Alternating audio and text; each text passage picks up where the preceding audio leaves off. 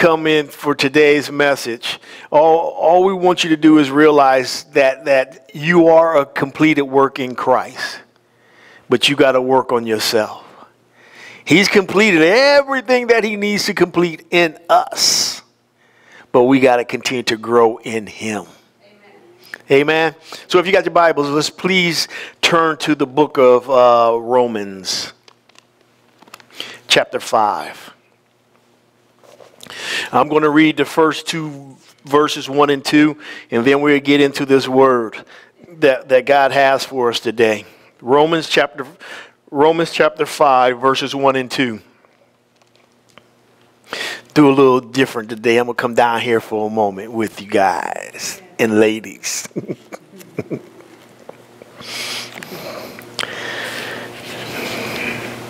If you have it, please stand to your feet.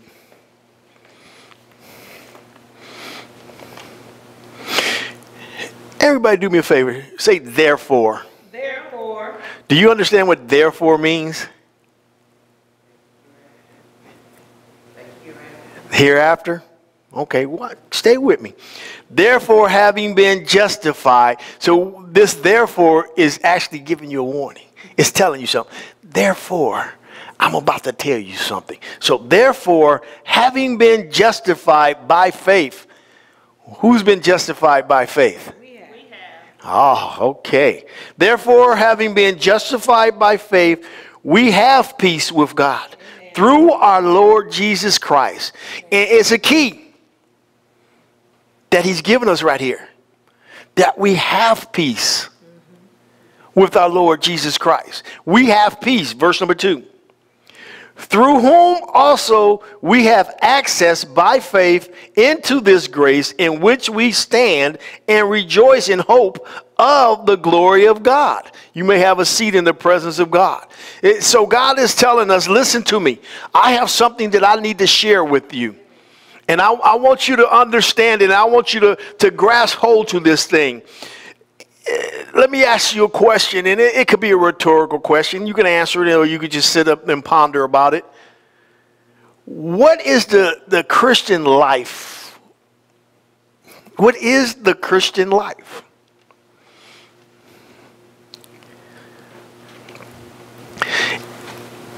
Just take a moment. Just think about that for a moment. I know we don't want to have no quiet, still moment, but I want you to really ponder on that. What is, and let me change it. What is the whole of a Christian life? No, we just read scripture. Let's look at this scripture. What is the whole of Christian life? Therefore, having been justified by faith, we have peace with God through our Lord Jesus Christ, through whom also we have access by faith into this grace in which we stand and rejoice in hope of the glory of God. In Sunday school this morning, we learned something. We learned something very important that if you don't understand the wholeness of a sheep, you really miss the scripture, what it talks about. So I'm going to digress a moment, and I want you to go to the book of Luke, chapter 15. Is it that, Pastor Wendy, chapter 15 it was? Yeah, Luke 15. And it's talking about the parable, and I'm going to tie this in together. It was not part of the message that God gave me, but he wants to tie something in together. Remember, what is the whole of a Christian life? So I want to tie something in there. Luke chapter 15, I'm going to read verses 1 through 7. Then all the tax collectors and the sinners drew near to him to hear him. And this is a key for the Christian lifestyle. He said that in the scripture it says all the tax collectors and the sinners drew near to him. Why did they say tax collectors? If you understand about these tax collectors, they were cheaters. They were crooked and they're dealing with the people. So now watch. Jesus said, in this parable, they said that all the tax collectors and all the sinners drew near to him. So all the sinners, all the cheaters, all of those that did wrong drew near to Christ. It's a key in there. that we missed. If you have your Bible, it says, drew near to him. He didn't go after them. They came to him. They was in search of something from him. Remember the question I asked you. What is the life? What is the Christian life? What's the whole of a Christian life? So let's go back. So then all the tax collectors and all the sinners drew near to him to hear him. And the world is going to tell you, or watch this, the ones that don't understand the totality of the whole of the Christian lifestyle is going to tell you, why are you hanging out with those people? Why are you around those people that's not even thinking about living a whole or living a righteous life? Why are you there? And I told Pastor Woody, you got to understand that we is certain people that we don't allow into our house. If you understand what I'm saying, you can't, and I'm saying you either can't allow everybody into your house. You can let people you can allow people in your church home, but some of those people that you allow in your church home can't come to your home, because everybody won't be able to understand you in your home. And it's not that you're trying to hide anything. The simplest way I told her, when I go home and I want to woo her, I don't put on the Christian music. I don't put on Mahalia Jackson. I don't put on Rough Side of the Mountain. I might put a little bit of Luther on for her. I might put a little Marvin Gaye, because that's us. But some people might not be able to handle the openness of me and my wife that way, and it might lose them. But remember, I'm not shutting off who I am. I'm still an open book. But I understand how people receive different people. So different people will see me in a different light when I'm open that way. And they might not be able to stay in ministry. So you got to understand who you're dealing with, in other words. So Jesus understood who he was dealing with. He didn't cut nobody off. And I'm telling you that because I'm not cutting anybody off from the ministry. But I have to cut some people off from my life, the way I minister to her. Do you understand me? Okay.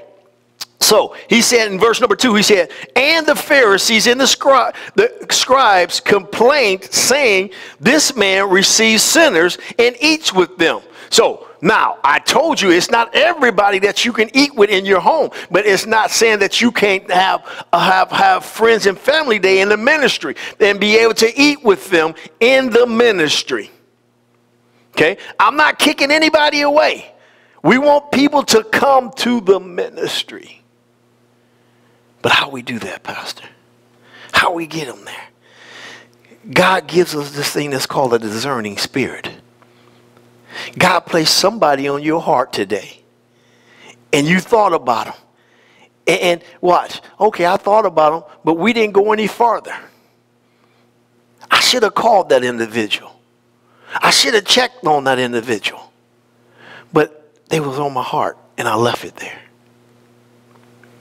That's an opportunity to minister. If you understand what I'm saying. God gives you what I told you, a discerning spirit. Christian life and the whole is what we're talking about. And that's not even the subject. It's being justified by faith. So when God talks to you in faith, you got to hear him and react on it. People come and people go in the ministry. God places those people in your heart. Watch. I told Pastor Wendy, we have to call them. It's not that we're trying to make them come back or get them back here, but I'm calling and check on your welfare. It's not that I want you don't, hey, as long as you go into a church, but what I'm doing is freeing myself from what God told me to do. I'm calling Sister Alice. How you doing? I'm not calling you and talk about top of the mountain. I'm calling you to talk about you and let you know that you're on my mind. Can I pray with you? Excuse me. Can we touch and agree? And I pray that you're in the ministry. But you leaving the door open. Why? Watch this. Verse number 3. So he spoke these parables to them, saying, What man of you having 100 sheep, if he loses one of them, does not leave the 99 in the wilderness and go after the one which is lost until he finds it? Something important here that most of us don't understand as Christians, or not even Christians, but a shepherd. And I'm not talking about the shepherd that's in the house, shepherd, excuse me, shepherding people. What I'm talking about is the shepherd of the flock in the fields. Why did he leave the 99? He left the 99 because he understood that the 99 knew what to do. He understood that they were taken care of. Now I'm mixing church and what this parable is talking about. So you have a pastor that has assistant pastors. They have ministers. So they go out for a few weeks. They're not concerned about who they left here because they understand who they have that's going to continue to follow in the line that was already set as a standard. So back to this one sheep. And this is what you have to understand. When a sheep by itself is separated from everyone else, it stops. It lies down and does not move because it's lost and it does not know what to do. Are you understanding me? So watch this. When somebody leaves the ministry by themselves, this is why we check on them. They're out of the comfort of the 99. Are you hearing me? And they get out there and they lay down and they are accessible to unknown means or unknown people. How you think children or young boys and young girls get in these gangs? Because they left. They're separated. They're that one sheep that got lost. They're out there by themselves. But see, the whole of the ministry or the purpose of a Christian lifestyle is to get those ones that's out there. We got to show them love. Let me qualify that. We got to be love. Love has to zoom out of us so then we can be able to win souls back into the house of God. The whole of Christianity is that we want to do what the Father does. And the Father wants to bring all his children home. Do you hear me? So as we were writing that, as we were reading that this morning afterwards, he gave me this. He said, the whole Christian life is the result of God's grace in which we stand. So our life is by the grace of God. And that we need to stand on. So then watch this. His favor and his provision in Christ that we do not deserve. So his favor and his provision that he gives us through Christ, his son, we didn't even deserve it. But God says because, he says, the glory of God is in the manifestation of God. Oh, you might have missed that. The glory in God is because of the manifestation in God. So all of it is as 1 + 1 = 2. But what happens is God plus God equals God. I think Pastor Archie always says that. So if we understand it, it's a watch. He says the manifestation is in me. But watch, it's the outward shining of his inward being. Whoa, what do you say? So the inward being of God is love. So watch, his inward being is shining out so that we can be attached to him. Do you hear me? All right.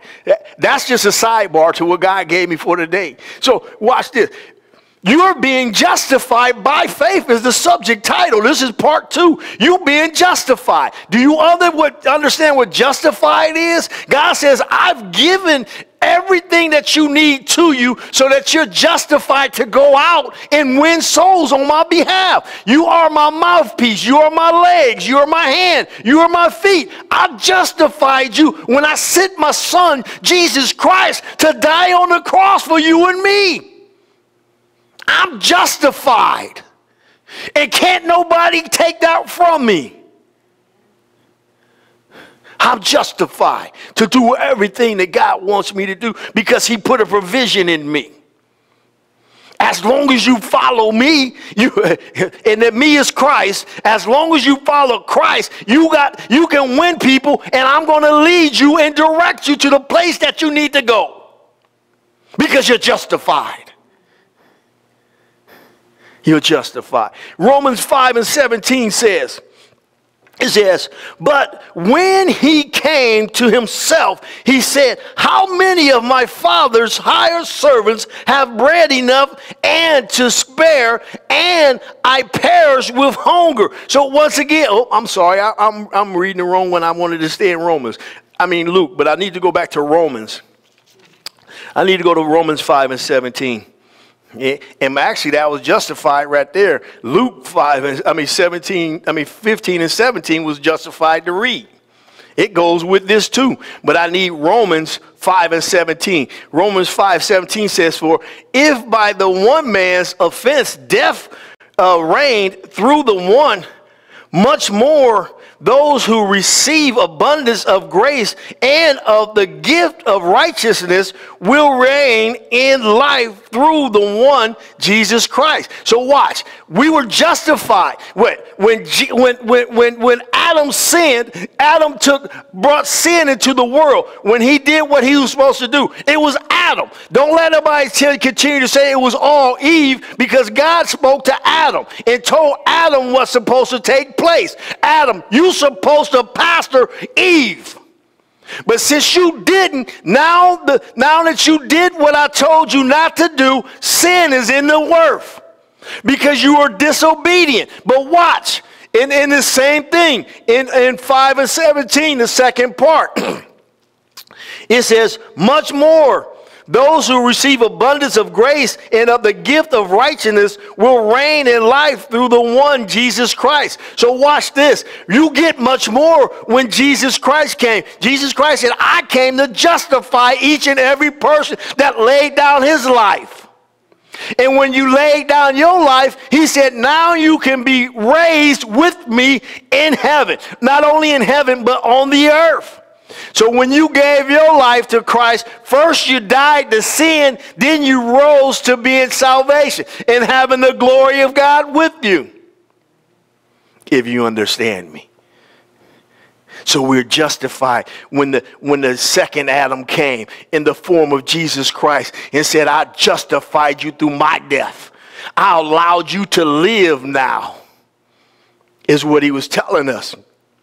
He said, I've given you the authority to continue to walk the earth. Okay, that might not make it a little sick. Go to 2 Corinthians 5:21. This might bring it home a little bit better for you.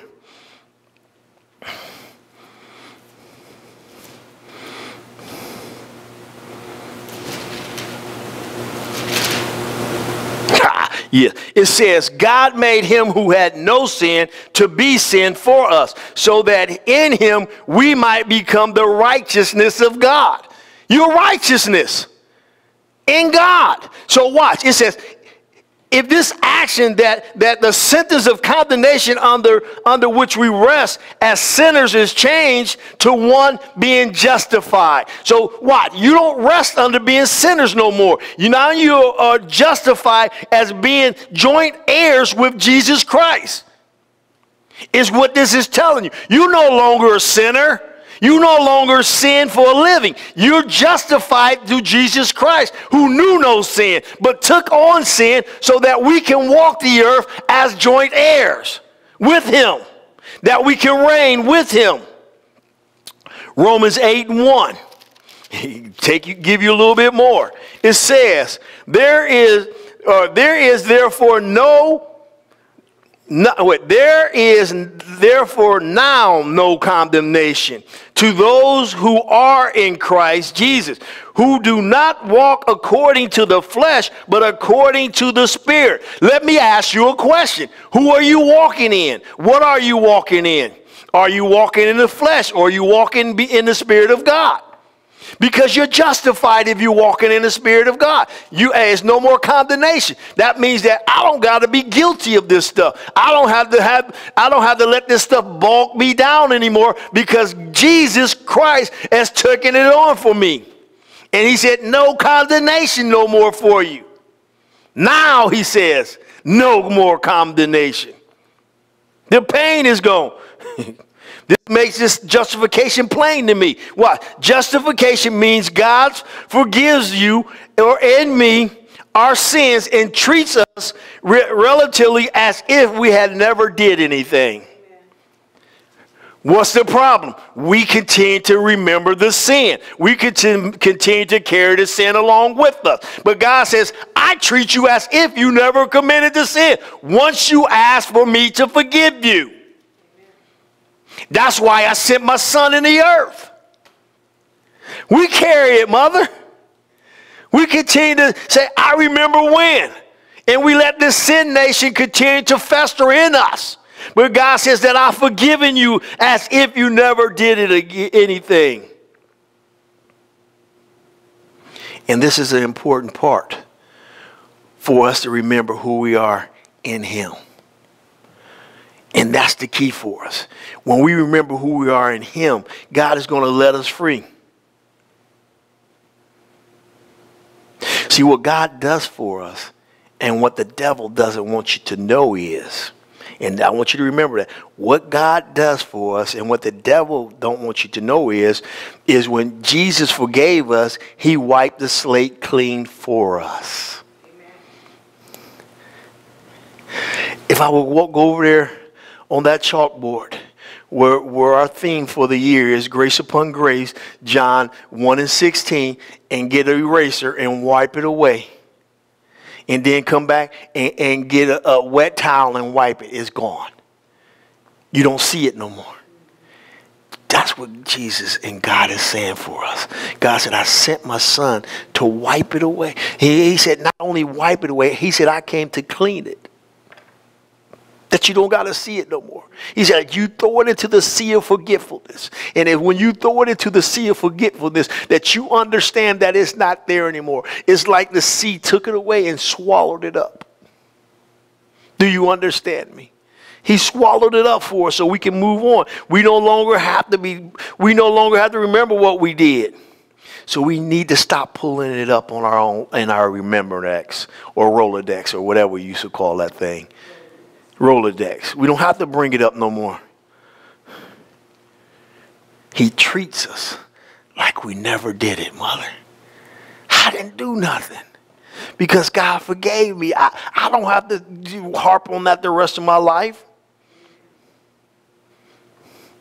See, this is important for you to know because the devil is going to continue to try to throw it in your face. He's going to try to continue to remind you of what we did and where we came from. But see, can a man not be born again? I don't have to go back in my mother's womb. I can't go back up in there. But I can be born again in Christ. So when I was born again, I'm a new creature. So the things, behold, all things have become new for me. So what I used to do is gone. I'm new in Christ. I'm being justified by faith. And the faith was that Jesus faithfully stayed on the cross for me. He didn't get down when he could. I'm justified. That ain't me no more, mother. I am a new creature. Whatever y'all said about me, that's not me. Talk about who I am now. I'm born again. I'm righteous of Christ. I'm living in overflow. I'm living in the favor of God. And as the James Fortune song say, favor is chasing me down. It's chasing me down. I can't outrun it. And I don't want to outrun it. Favor is chasing me down. Can you understand that? Can you handle that? But watch this. Not only the devil is trying to remind you, but his little helpers. And it might be a cousin. It might be a co-worker. Sometimes it's a mama and daddy. Trying to remember. Boy, sit down. This is what you used to do. You got to know that. People will continue to remind us of what we once did or what we once were. They're going to continue to feed this into your head. Continue. But what you got to do is talk louder. No, I'm not that. I'm a born again, washed in the blood of Jesus Christ, redeemed of the Lord. Because what? I say so. That's what it is. What a man thinketh in his heart, so is he. So watch. My heart says that, and it pumps it, that I'm redeemed of the Lord. I'm justified by Jesus Christ. I am a helper to the Lord. I am who he said that I am, because I am sent me. Did y'all get that? I am sent me. I don't need those people telling me that.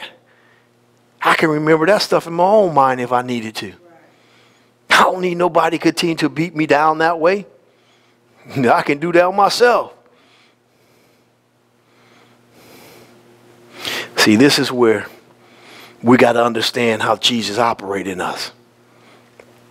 And this is where it gets hard for some of us. Because we can't speak to ourselves in that manner of helping ourselves get better. God wipes it out and forgives us of all of it. Human nature isn't wired this way. And that's why God said, I'll set you aside. I've set my children aside. He said, you're not better than anybody, but I set you aside. Because I'm wiring you differently. And watch, when I wire you differently, you can't call any electrician, because this electrician won't understand the wiring process that's in you. It was like a conversation I had with an individual. And the more that they talked, the more that the Lord was telling me, they can't use the worldly system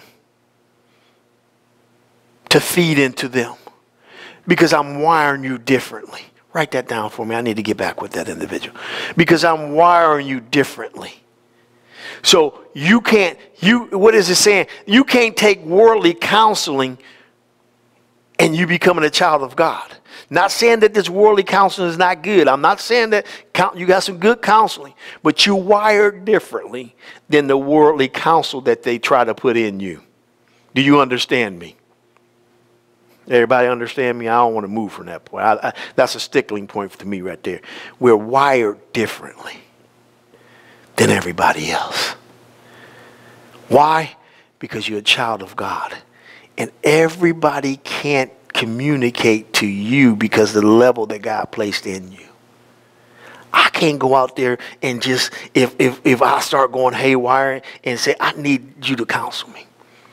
I got to have the godly, wired person that counsel me. Amen. If you understand what I'm saying. Amen. I need this kind of counseling. I need that because of the way that God wires us. So we are justified solely by faith. What is faith? First of all, what is faith? Faith is you believing what God said about you. And then you operate in that belief that God said about you. So what you mean, Pastor? That means you got to go forth. That means you can't just come in here and sit there.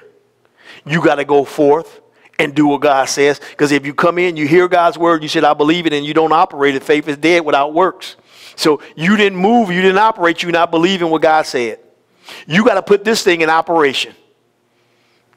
Let the word work in you. Operate in that thing. You got benefits being justified by faith. Benefits. Let's look at Romans 5:1. Number one benefit that we have. And I think we're going to get done today. I don't think I'm going to get a part 3. I think I can get done today. Number one, we have peace with God. That's a benefit. You're going to find that in Romans 5:1. This means we have the ability to have a personal relationship with God. You don't need a priest to go before you to God. You have a personal relationship because you have benefits with God. You don't have to run to somebody and always ask them to pray for you. Don't get me wrong. We love praying with you, but you don't have to always go. If you get a busy signal on somebody's phone when you call them, just stop dialing and start praying.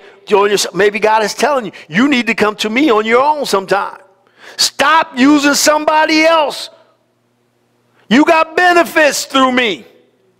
Now, we love praying with folks. Don't get me wrong. I don't want y'all to run out here like somebody did on me before and said that pastor said he ain't praying for nobody. I love praying with you. But you got to first what? Believe in the prayer request that you asking.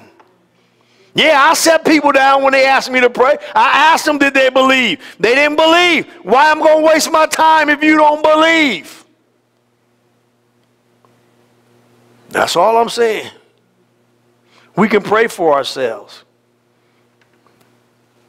I want you to understand this.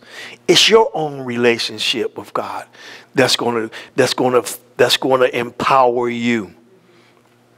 You don't have to go through to a priest. You don't have to seek somebody else. You can do this on your own.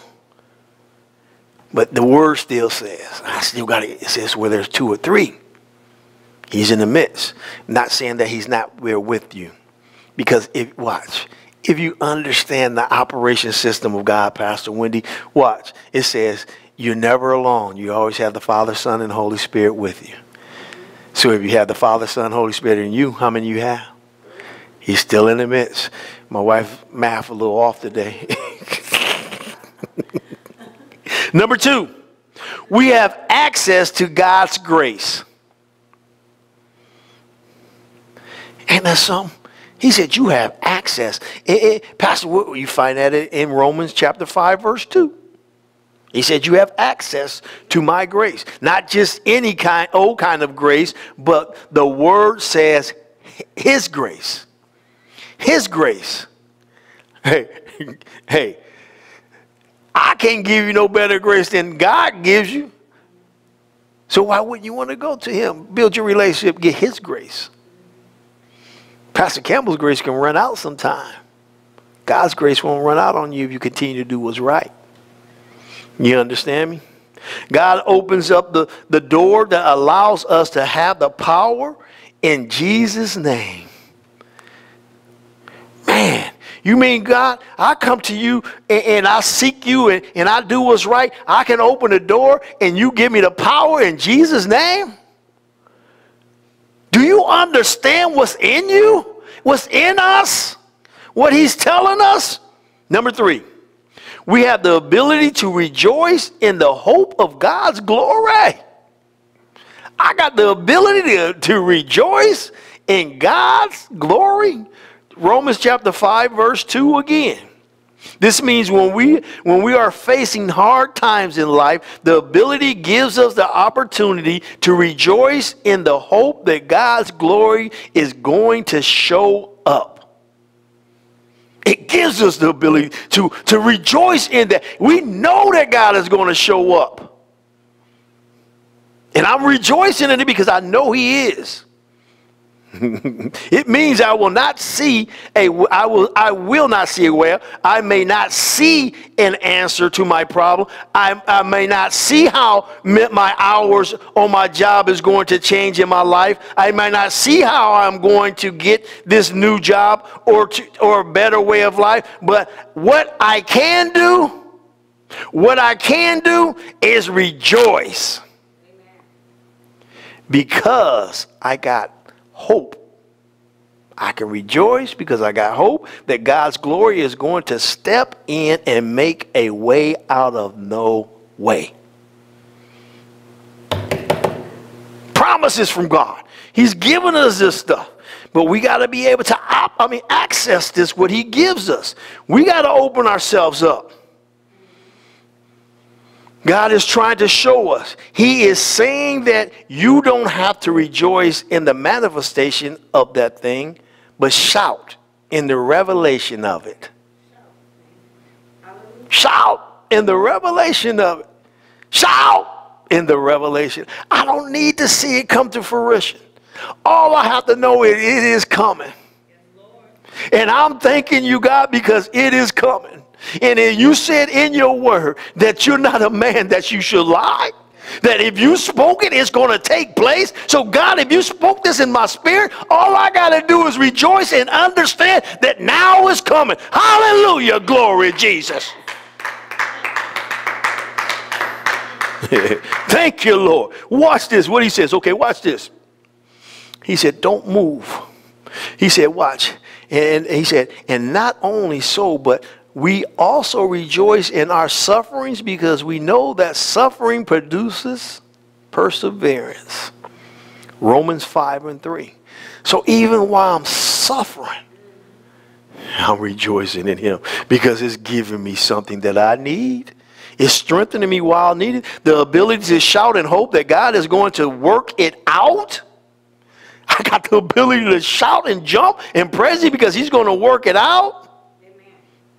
Is what makes a difference in the world because we know he's going to work it out. We got to get this thing in our spirit. And if you get this in your spirit, watch what it says. While the world is crying about their problems, we as a body of believers are dancing and shouting in our sufferings. They're crying about their sufferings. But the body of Christ, as long as you believe in what God is doing, rejoicing because I understand what it's doing for me. People are watching you, saints. People are watching every saint and see how you're gonna deal with this. What you gonna do about this drama that we see? I look at on Facebook, they continuously, day after day, publishing something about Trumpty Dumpty. I don't get involved in that. I want to see what the word is saying. I want to see what God is telling me. And from this message that we've been justified by faith is that he's saying that I'm taking care of this. I'm doing what I need to do. Watch. If you get off of trying to continue to look at what he's doing, you're not focused on what I'm doing. So what? When Trump is doing this, you need to be on your knees doing that. And this is what's going to get you. This is what's going to bring us back because we're doing what God wants us to do. But we can't do what God wants us to do because we get involved in the mess of the world. And God don't want us to be in that stuff. He wants to set us aside and set us on high to do what he wants us to do. Function in the way that he wants us to function. I got to think. He wants us to function in the way that we want to function. The battery is dying. That's why I changed. You can hear the feedback. Sorry about that.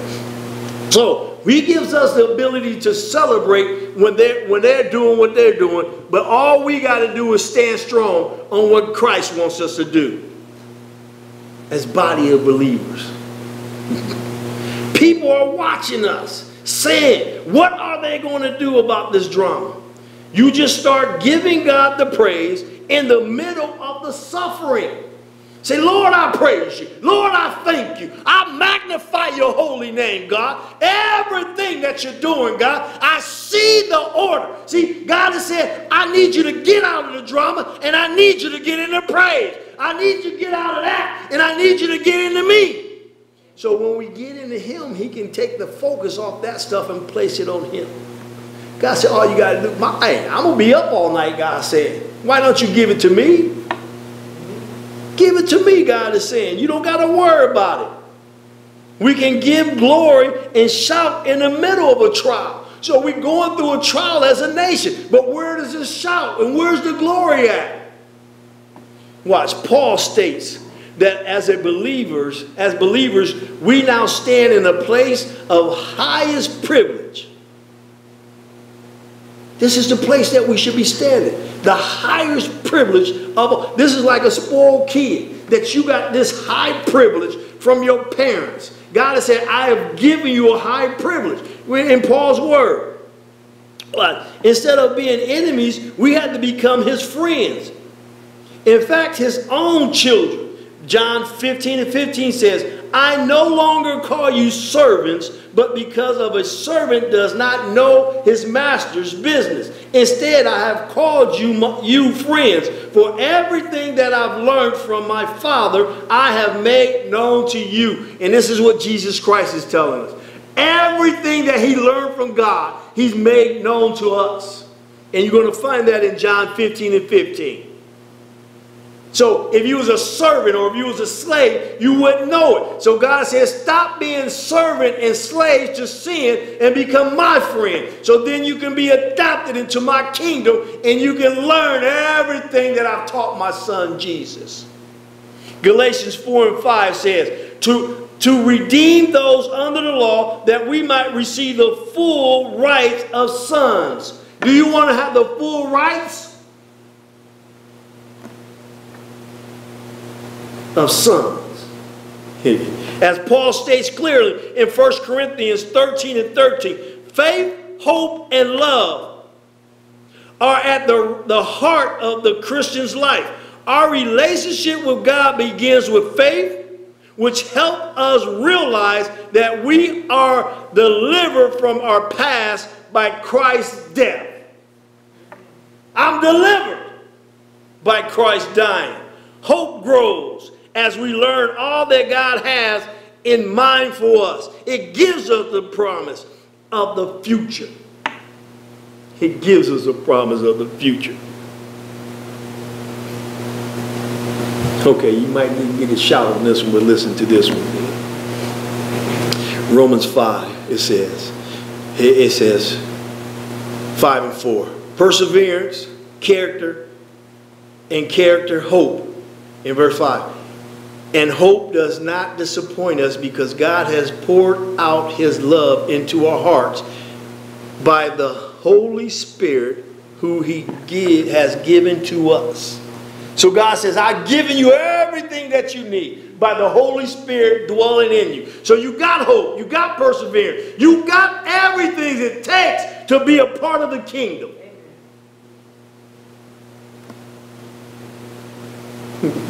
Why? I'm going to close it out with Romans 6 and 4. It says, therefore we were buried with him through baptism into death, that just as Christ was raised from the dead by the glory of the Father, even so we also should walk in newness of life. Everybody stand up. Please stand up. Face the right, to the wall, to the right of you. Just walk to the wall. Everybody over left, to the left. Just walk. Come back. Take your time, mother. And I'm going to tell you what just took place. I'm going to tell you exactly what just took place. You just walked in the newness of life. Amen. So give God some glory. Give him some more glory in here. Amen.